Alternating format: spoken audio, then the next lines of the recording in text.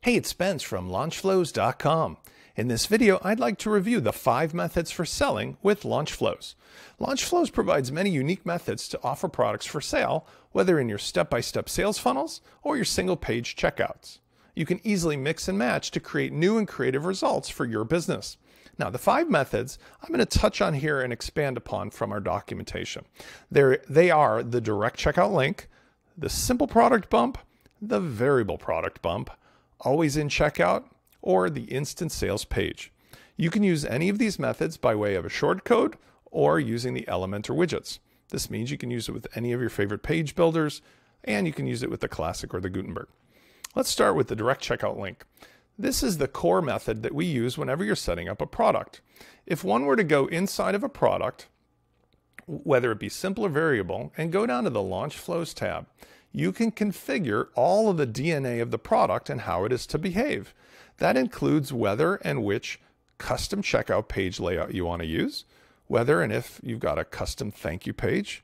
You can configure a next step link to use for buttons or things on a global thank you to take somebody directly to the deliverable for this product. So for example, maybe I'm using a global thank you page, but I want to have a button that takes them to a particular course based upon which product they bought. I would simply choose the course from the dropdown, put this button on the thank you page, and it would go to the particular course matching whatever they bought. And I can also set up all the other options here.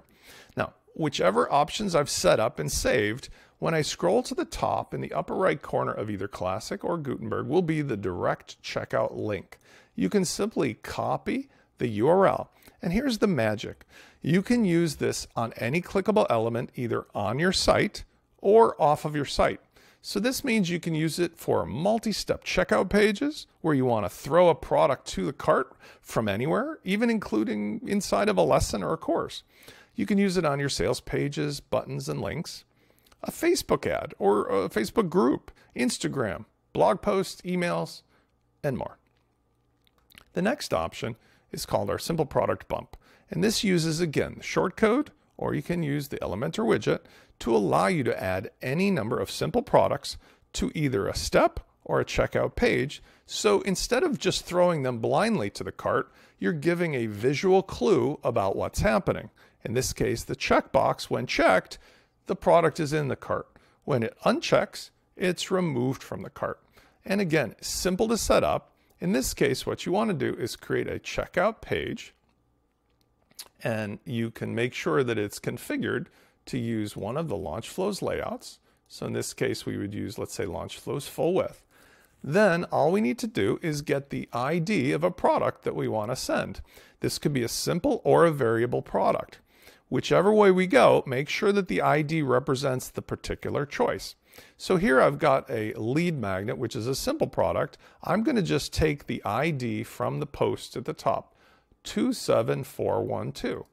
Now I can also get this by going back to the all products area, and it's a little easier to see. When I roll my mouse over, it just reveals itself. Then I'm going to go to the layout, and in this case, let's just start over. Let's type LaunchFlows, and I'm going to choose the order bump widget.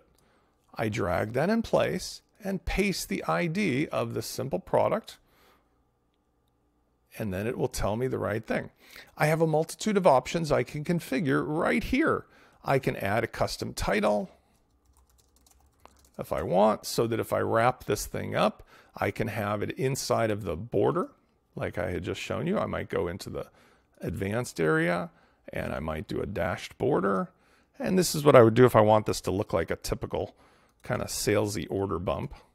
I just put these features on here, and I might include a little bit of padding. So in this case, let's go here to advanced, and we'll put in a little padding. Whatever it takes to make it look good. Maybe we'll do 5%. That could be a little too much. Let's try 2%. Okay.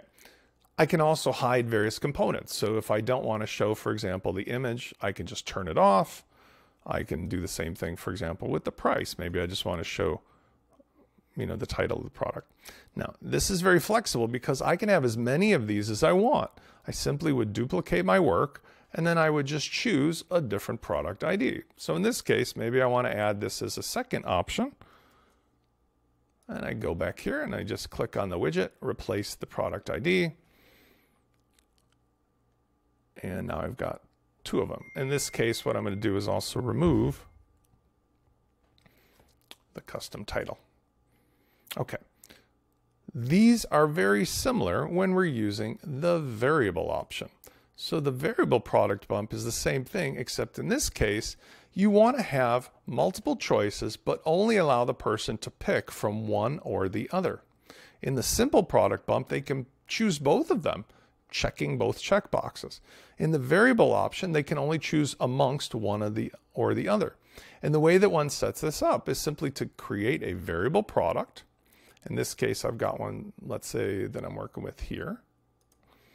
And then each of the choices can be configured the way you want it, but the variations will have their own unique ID numbers.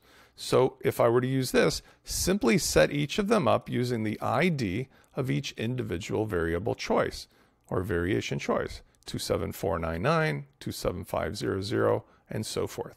When you do this method, it's actually quite advantageous to go ahead and change the style of the checkbox. So here, if I was using a variation, I would change each of these checkboxes to a circle instead of a square.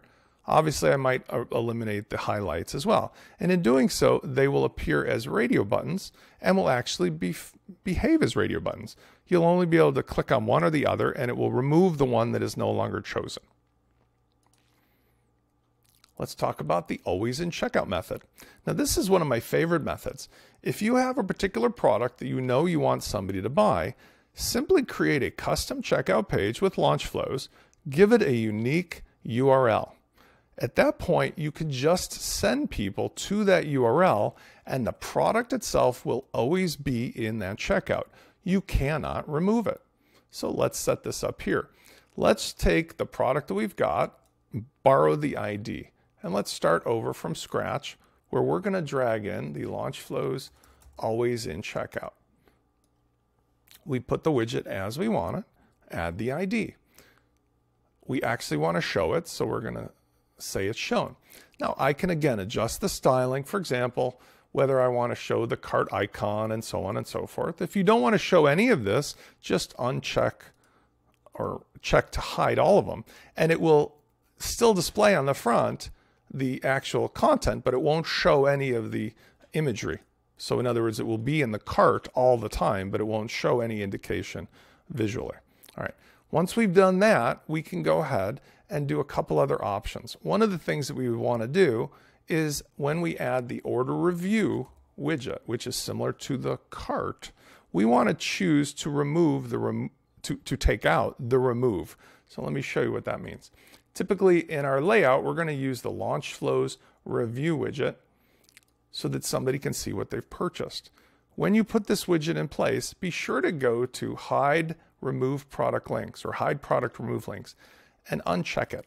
And in doing so, that way when the products are listed as being in the cart, there won't be the little X that allows them to be removed, because that would be confusing if every time they click that, the product still came back. And then finally, we've got a neat method called the instant sales page.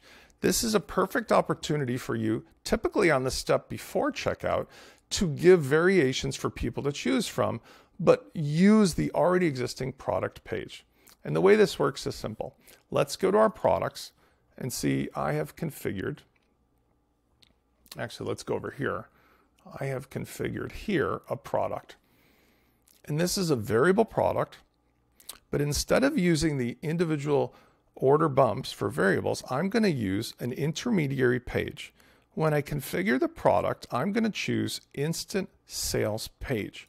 What this does is it eliminates all the extraneous things from the page, but then allows me, if I want, to add my own modifications with Elementor. You'll notice when we look at this page that it also gives me a very simple and elegant way to put multiple options or multiple variations. So I can have, let's say, an array. Here I've got the choice of size, and maybe I got the choice of color. It dynamically gives me the price, and then I have a custom button that I can say anything I want on.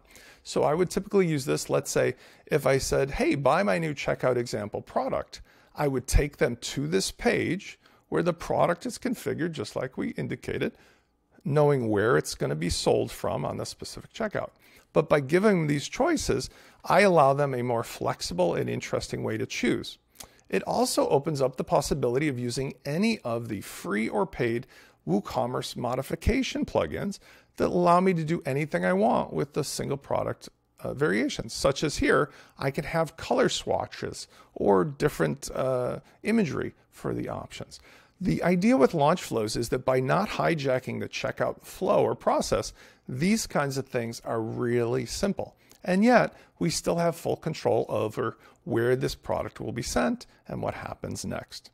This is a quick review of the 5 best sales methods using LaunchFlows.